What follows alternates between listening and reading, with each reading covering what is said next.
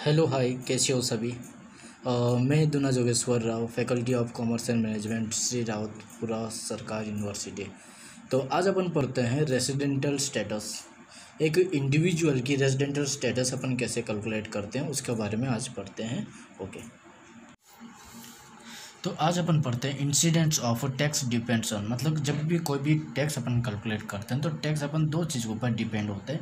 एक होता है हमको एक होता है अपने क्या है नेचर ऑफ इनकम, दूसरे एक होते हैं नेचर ऑफ इनकम, दूसरे क्या होते हैं हमको रेसिडेंटल स्टेटस। तो नेचर ऑफ इनकम क्या होती है? नेचर ऑफ इनकम यहाँ पे टू टाइप्स होते हैं। एक होता है हमको इंडियन इनकम, दूसरे क्या होता है फॉरेन इनकम। राइट, जब भी कोई भी व्यक्ति का मतलब कोई भी पर्सन का अपन टैक्स कैलकुलेट जब करते हैं तो जब टैक्स कैलकुलेट करते हैं तो वो दो चीज़ के ऊपर निर्भर होता है, मतलब दो टर्म से निर्भर होता है। वो कौन कौन सी? एक होता है हमको नेचर ऑफ इनकम और रेसिडेंटल स्टेटस। ठीक, तो नेचर ऑफ इनकम यहाँ ये टू टाइप्स होती है। एक होता है हमको इंडियन इनकम, दूसरी क्या होती है फॉरेन इनकम। और रेसिडेंटल स्टेटस क्या होता है? एक रेसिडेंटल स्टेटस ये भी एक जनरल टू टाइप्स होते हैं। एक होता है हमको रेसिडेंट्स, दूसरा क्या है नॉन रेसिडेंट। ठीक है, तो नेचर ऑफ इनकम मतलब यहाँ पे जो नेचर ऑफ इनकम, ठीक है, जैसे मैं यहाँ पे बोला गया जो नेचर ऑफ इनकम जो है यहाँ पे नेचर ऑफ इनकम यहाँ पे टू टाइप्स है। एक होता है हमको क्या है इंडियन इनकम, एक हो गया इंडियन इनकम और दूसरे क्या हो गया फॉरेन इनकम। तो इंडियन इनकम जब भी कोई भी इनकम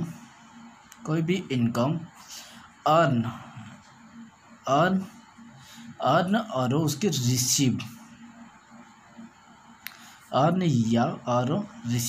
यदि अर्न और रिसीव्ड इन इंडिया में होगा, इन इंडिया में है, तब उसे कहते हैं इंडियन इनकम। उसे क्या कहते हैं अपन? इंडियन इनकम कहते हैं। जब यदि earn and received in case of foreign में होता है, जब earn and received in case of foreign में होता है तब उसको क्या बोलेंगे? फॉरेन इनकम बोलेंगे।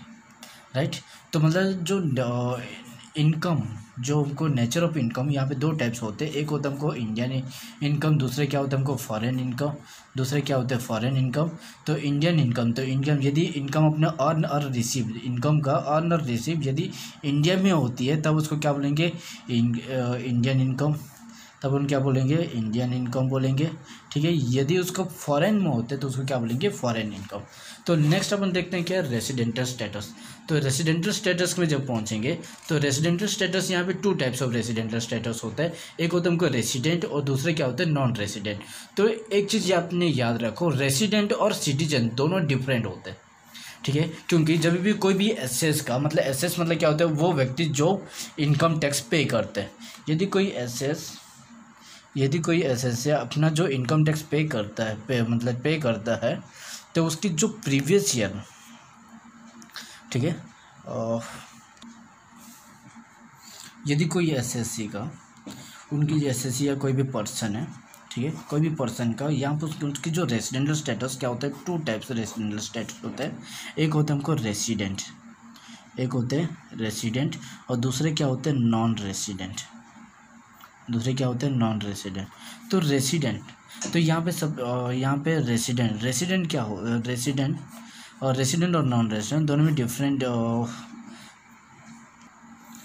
जब अपन रेसिडेंटल स्टेटस फाइंड आउट करते हैं तो रेसिडेंटल स्टेटस फाइंड आउट करने पहले वो हमको कुछ कंडीशन के हिसाब से अपन चेक करते हैं। तो वो कंडीशन के बारे में अपन देखते हैं। तो यहाँ पे जो रेसिडेंटल स्टेटस, तो जैसे हमको यहाँ पे जो पर्सन होता है हमको पर्सन के रेसिडेंटल स्टेटस निकालते हैं। जो पर्सन जो होते हैं, पर्सन या तो हो सकते हैं इधर इंडिविजुअल हो सकते हैं, तो हमको एच यू एफ भी हो सकते हैं, इधर कोई भी एक फार्म हो सकता है, या इधर कोई भी AOP या body of individual, association of person, body of individual, या कोई भी कंपनी हो सकते हैं। ये सारे क्या हो सकते हैं? एक पर्सन होता है। यदि कोई भी पर्सन को मतलब इनमें से कोई भी पर्सन को उसकी रेसिडेंटल स्टेटस क्या होता है? टू टाइप्स होता है। ठीक है, तो लेकिन इधर जब हमने को कोई भी इंडिविजुअल और HF की बात करते हैं तो इंडिविजुअल यदि वो नॉन रेसिडेंट हो तो ठीक है, यदि वो रेसिडेंट होता है फिर इसका आगे भी उसका प्रोसेस होता है। तो वहाँ पे क्या होती है? यहाँ पे टू होते हैं। एक होता है हमको ऑर्डिनरी रेसिडेंट, दूसरे क्या होते हैं?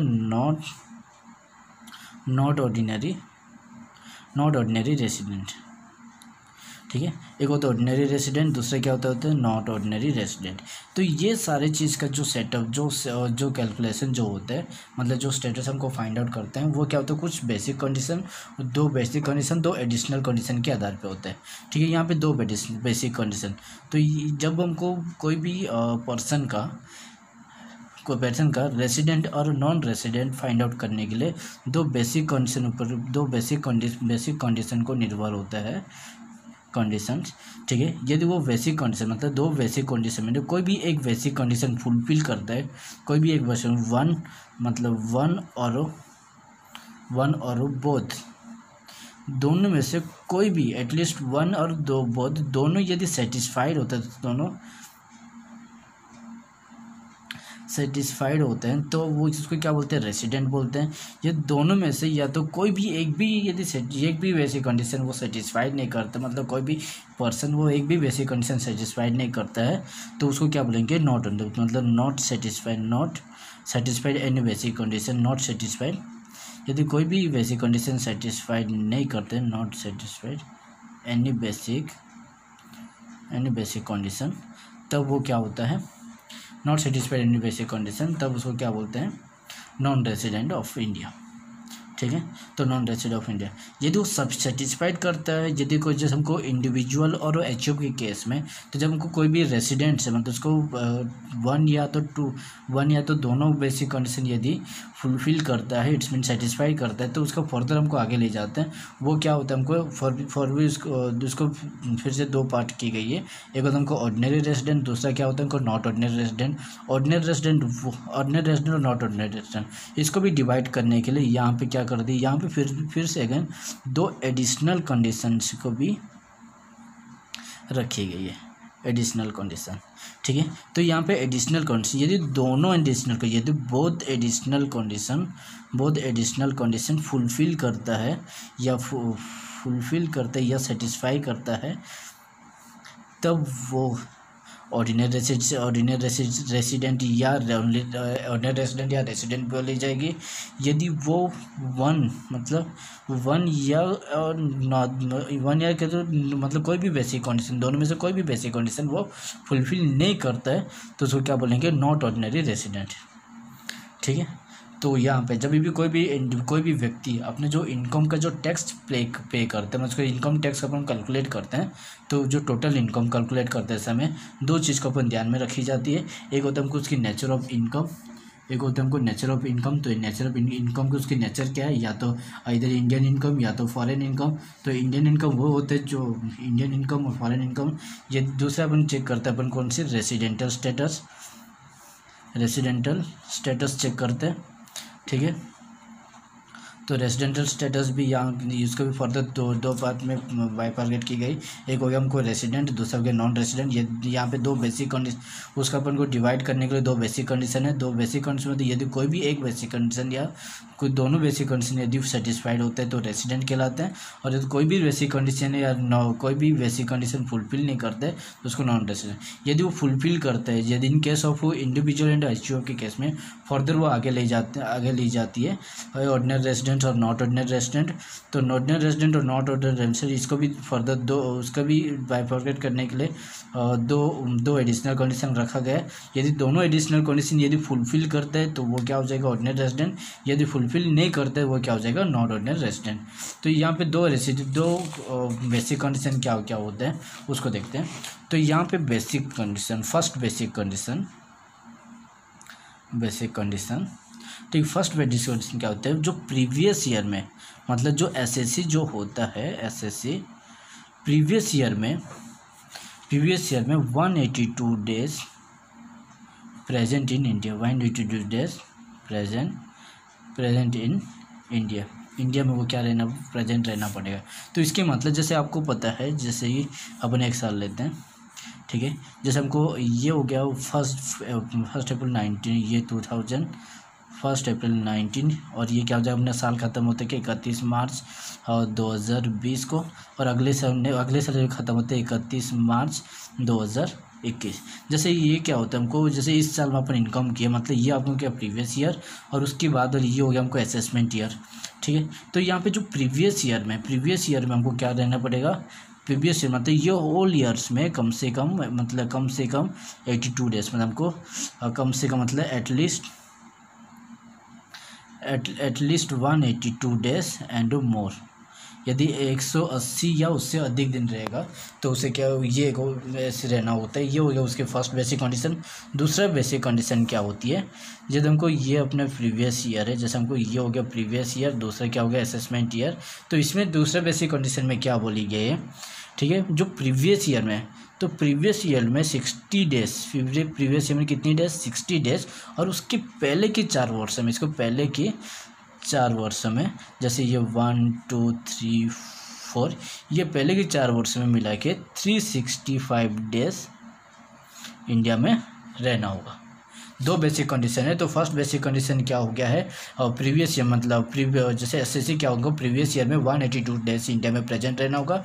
और हमको सेकंड बेसिक कंडीशन क्या है, प्रीवियस ईयर में 60 डेज और उसके पहले की 4 वर्ष में से कितने 365 डेज इंडिया में रहना होगा।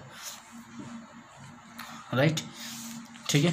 जैसे यहाँ पे पढ़ लेते हैं, जैसे यहाँ पे एक बार रीड कर लेते हैं, ठीक है। Is an Indian if the previous year for a period of 182 days and और मोर, और is India for the period of 60 days and more during the previous year and he has been India for the period for 365 days more during the 4 years immediately preceding the previous year.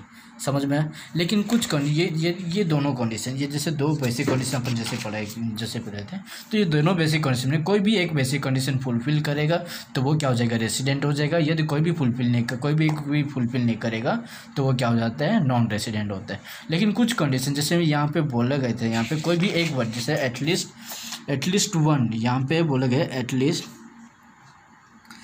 At least one basic condition मतलब कोई भी एक, okay, कोई भी एक basic condition या तो दोनों बेसिक कंडीशन फुलफिल करना पड़ेगा। लेकिन कुछ कंडीशन ऐसे हमको जहाँ पे 3 पॉइंट्स ऐसा होता है जहाँ पे आपको मतलब जो फर्स्ट कंडीशन जो है इट्स मीन जो 182 डेज को फुलफिल करना कंपलसरी होती है। तो वो कंडीशन वो क्या है, वो सिचुएशन है, वो देखते हैं। An Indian citizen who lived in India, मतलब एक इंडिया का व्यक्ति जो भारत में निवासी है, मतलब भारत में रहता है, और during the previous year for the purpose of taking employment outside India, मतलब वो भारत के बाहर, ठीक है, अब्रॉड में एम्प्लॉयमेंट के लिए यदि गया है, यदि कोई भी जॉब के लिए गया है, जॉब करने के लिए गया है, तो उस केस में वो क्या होता है, वहाँ पे 182 डेज को फुलफिल करना अनिवार्य होते हैं। वहाँ पे 62 डेज पर जो सेकंड बेसिक कंडीशन का कोई लेन देन नहीं होती है, ठीक है। और an Indian citizen living in India during the previous year as the member of cray of Indian ship, जैसे general cray of Indian ship, जैसे को जो शिप में वर्क करते हैं, तो उनके लिए भी ये अप्लीकेबल होता है, जो मतलब प्रीवियस ईयर में उसको टोटल 182 डेज इंडिया में प्रेजेंट रहना होगा। Next, an Indian citizen a person और a person of Indian origin who comes visit in India during the previous year, ठीक है। जो इंडिया की जो ओरिजिन की कोई जो व्यक्ति है, जो इंडिया को विजिटिंग के लिए, घूमने के लिए यदि इंडिया आता है, तो उनको भी 182 डेज फुलफिल करना पड़े। तो इंडिया की ओरिजिन मतलब इंडियन ओरिजिन मतलब क्या होता है, या तो उनकी पेरेंट्स हो गए, या तो उनकी पेरेंट्स की पेरेंट्स, कोई भी मतलब जो अनडिवाइडेड इंडिया इट्स मीन्स 14 अगस्त 2047 के पहले यदि उन्होंने इंडिया में जो बर्थ लिया हुआ है, तो वो क्या होते होंगे, इंडियन ओरिजिन बोली जाएगी। वो जो पर्सन जो इंडियन ओरिजिन सिटीजन कहलाते हैं, ठीक है। तो ये होता है हमको 2 बेसिक कंडीशन। इसका तो 2 एडिशनल कंडीशन है, 2 एडिशनल कंडीशन हम रीड कर लेते हैं, इसका मैं आपको एक्सप्लेन कर लेता हूँ। तो he has been resident in India at least to out of 10 previous year, immediately preceding to the relevant previous year, ठीक है। और सेकेंड एडिशनल कंडीशन क्या है, he has been India for the period 730 days और मोर during the 7 year immediately preceding the relevant year. तो यहाँ पे जो additional condition, first additional condition ये बोला गया है कि जैसे फिर मान के लिए चलते हैं, जैसे ये हो गया हमको असेसमेंट ईयर, असेसमेंट 2000 और जैसे 2020-21 हो गया, और ये हो गया आपका प्रीवियस ईयर 2000 और ये हो गया 19-20, ठीक है। तो ये इसने ये बोला गया कि जो प्रीवियस ईयर की पिछले 10 सालों में 1 2 3 4 5 6 7 8 9 10 पिछले 10 सालों में,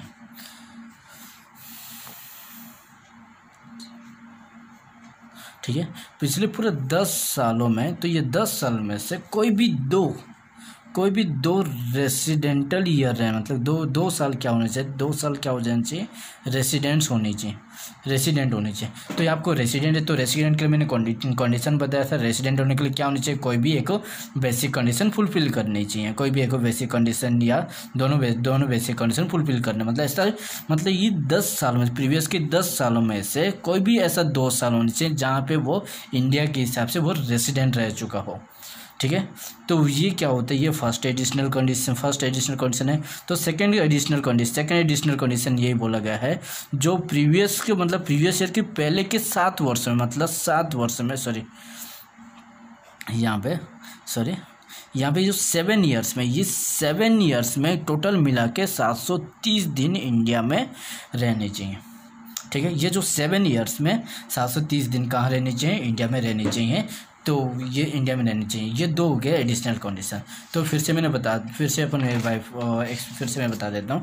जैसे कोई भी इंडिविजुअल, जैसे हम कहीं इंडिविजुअल के केस में अपन बात कर रहे हैं, ठीक है, कोई भी व्यक्ति क्या उनके जो रेसिडेंट और वो नॉन रेसिडेंट, तो नॉन रेसिडेंट किस उसको दोनों को बाइफरगेट करते हैं, किससे, हमको बेसिक कंडीशन में, दो बेसिक कंडीशन है। यदि 2 बेसिक कंडीशन है, एटलीस्ट 1 बेसिक कंडीशन यदि वो फुलफिल करता है, वो क्या हो जाएगा, रेसिडेंट।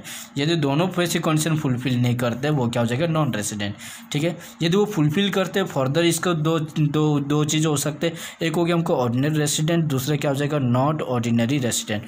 तो नॉट ऑर्डिनरी रेसिडेंट, तो इन दोनों को बाइफरगेट करने के लिए दो एडिशनल कंडीशन है।